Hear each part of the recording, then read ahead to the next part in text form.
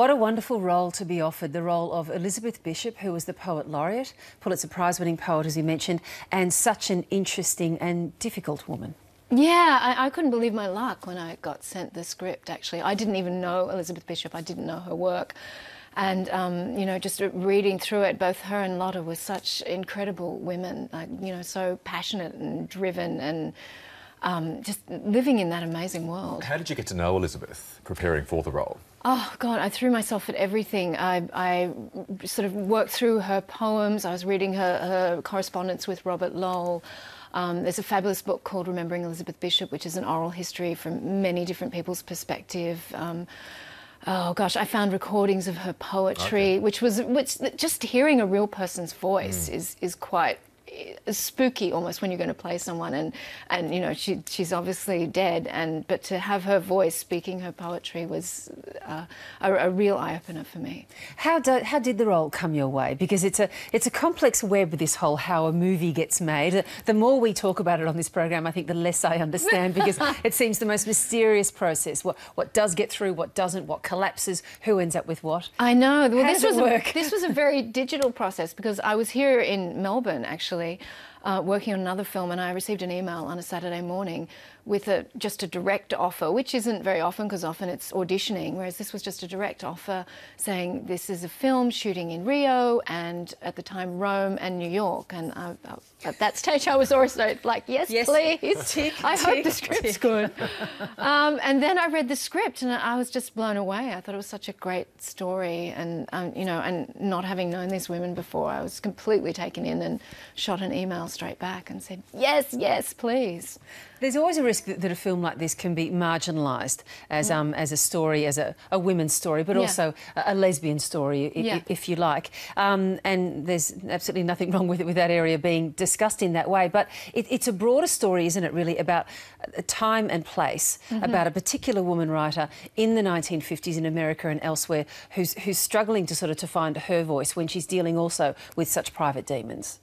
Yeah, and it's also a story of two different cultures. Like, I think it's very much about a love story over a long period of time, you know, a mature love story where a relationship goes through lots of different phases, and also the idea of two people from such different backgrounds who fall in love and have some similar ideals, but are very different people, and how they deal with that, and then eventually sort of what pulls them apart. Because Lotta, her lover, was firstly quite a prominent architect in Brazil, and unlike Elizabeth, had passion and real enthusiasm for her life, where Elizabeth tended to be more withdrawn, even solitary. Yeah, she's much more introverted, Elizabeth. That's just very much her energy, whereas Lotta is sort of incredibly charismatic and, you know, the centre of attention, and loves it, and is quite, you know, loves to have everyone listening to her. And, you know, Elizabeth's completely the opposite. She's that complete sort of waspy East Coast American. Yes, exactly. Was it Vassar? Was she an old Vassar girl? Vassar, yeah, that's she was a Vassar girl. Which explains a lot, I guess. There is a wonderful moment in the film where they're confronting each other, the two women, and trying, I guess, starting to connect, but that failure to understand, or being such different people. And Lotta says, "Of course I want it. I want everything. I want everything I can get my hands on." And this is such a shocking concept to Elizabeth, who's struggling to even keep hold of what she is and what she has. Yeah, it's so true. And I love that line of Lotta's. I think, wow, a great line. That's so fantastic to see someone not apologise for what they want. You know, yes, I want her to stay and this woman to have the baby and then you to be with me. Why? Why shouldn't I demand everything of life? Why shouldn't I take everything I can get?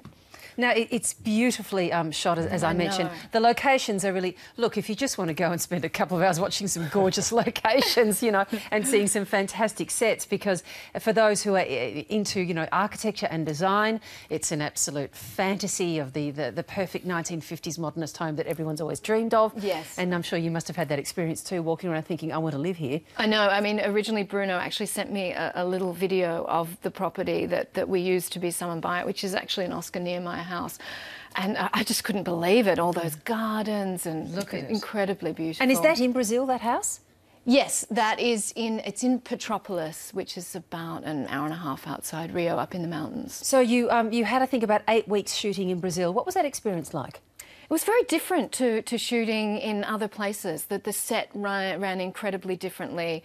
There were different positions on set, and there's just no sense of time in Brazil. Everything just sort of happened as it happened. It was so much more chaotic. It took me so long to get my head around it, because I think Australians are quite, you know, we think we're easygoing, but we're quite regimented, and we like our rules, and we like to be organised. And so it was a real test of my skills at trying to deal with Brazilian time. Yes. This one really should have been released before the World Cup. I think the attendance rates would have just tripled if enough people had seen that gorgeous scenery. You're pretty busy. You've starred in the US spin-off of Rake. Yes. How did that go, working alongside Greg Kinnear, and is it as good as Richard Roxburgh's version? I know it's putting you on the spot that here. is putting me on the spot. Be careful here. I have to say, I have a real soft spot for the Australian one. I do. I mean, look, we had a lot of fun making it. It was great. Fantastic. Yeah, he's terrific. Very, very funny. We had a great cast, actually. But, it's an enormous shame. I mean, I've not seen it yet, but I saw the shorts and it really did look terrific and great casting. And I hear it's been cancelled after just one season. Yeah, it's pretty ruthless in America. It's network really television. You got to rate right in there really fast. Because it was such a great fillip for the Australian TV scene that this wonderful ABC production was being picked up and an American version made. So I don't know. Maybe we need to wait for the cable channels to sort of get their head around something as edgy and interesting in this. And maybe relaunch it? Maybe, who knows? I mean, the cable is in some ways where something like this maybe should sit, because you've got more room to be a little bit more outlandish, I think. Look, it's really great to meet you, and congratulations on the film. Thank you. What's your next project?